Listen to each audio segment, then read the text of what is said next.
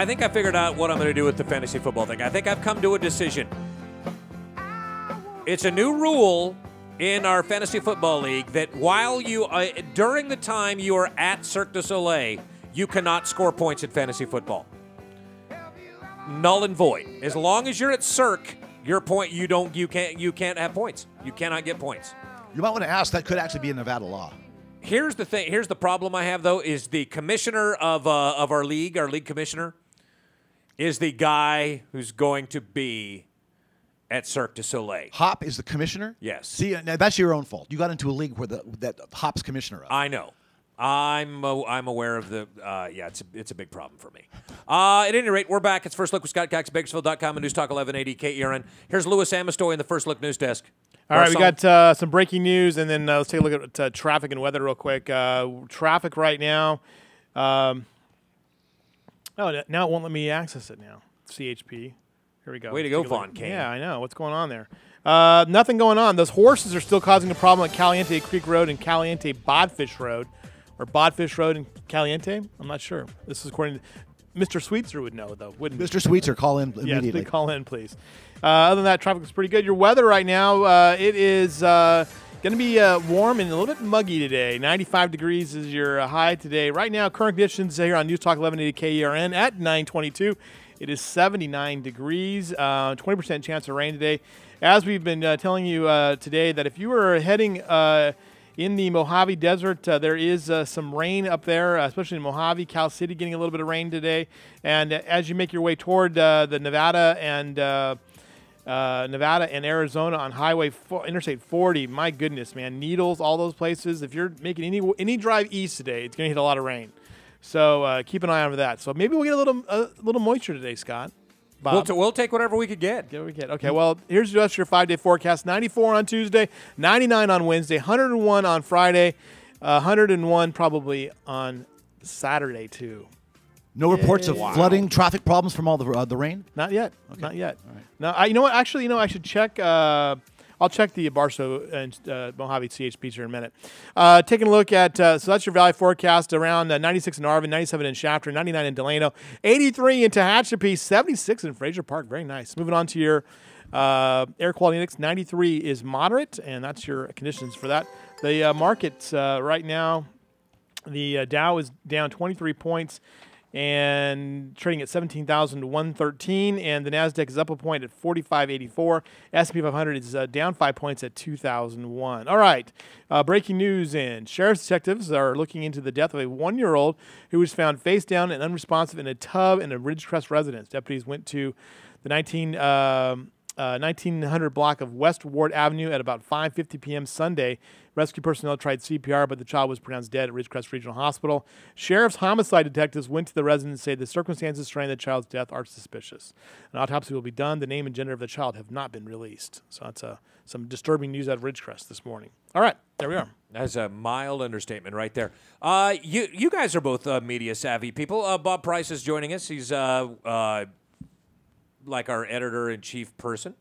And Louis Amestoy's like chief content officer or whatever. I don't really know what's up with that. It's like, he's even more important than I am. It's like our Mr. Spock, I think, is what it comes to. It's basically Captain Kirk and Mr. Spock. We couldn't do it without both of you guys, obviously. And Spock actually ran the thing. Oh, clearly.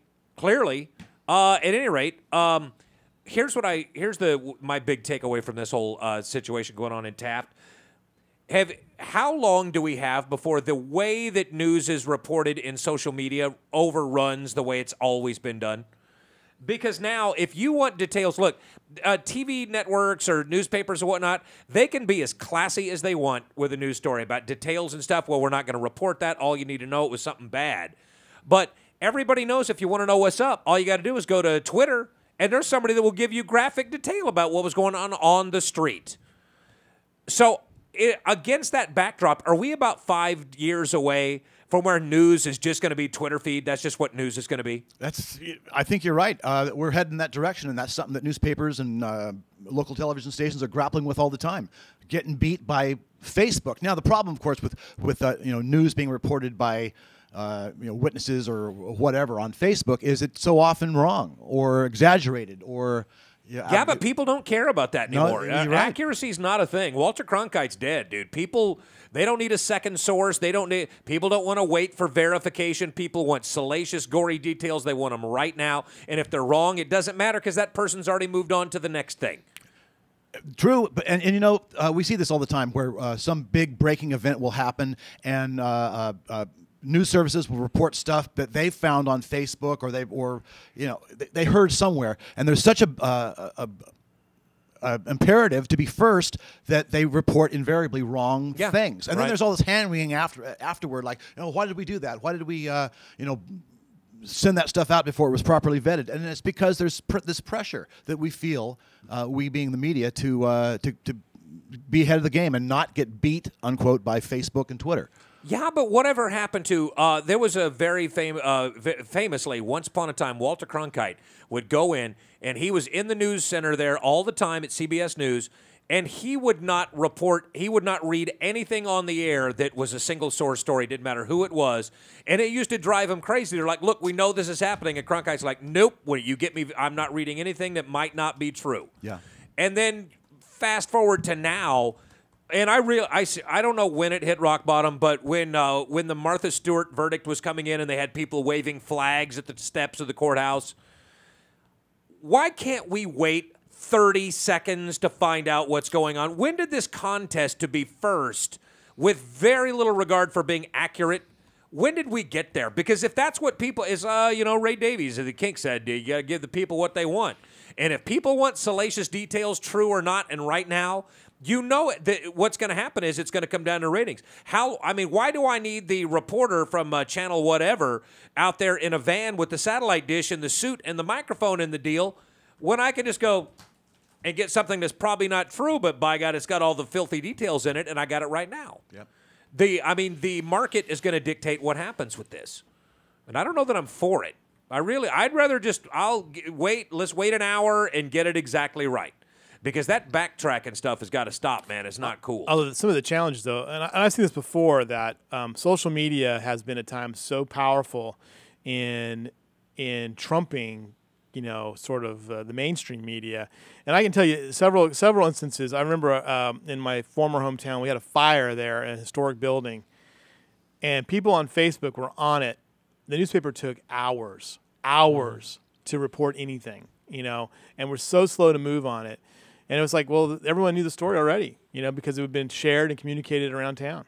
But the only problem with that is it does lend itself to at least the potential for hooliganism. Right. If you're in the middle of one of this, if you want to put something out there that's completely not true, you can absolutely do that. And what happens is there's that, we all know there's that next level of the internet. There's social media, but then there's a bunch of websites out there that will say, well, Twitter is reporting that, and they don't double check anything. Right. And it could be a national news story before people found out I made it up. Yes, Lewis? By the way, Stephen Hawking's still trending #1 on Facebook. Good.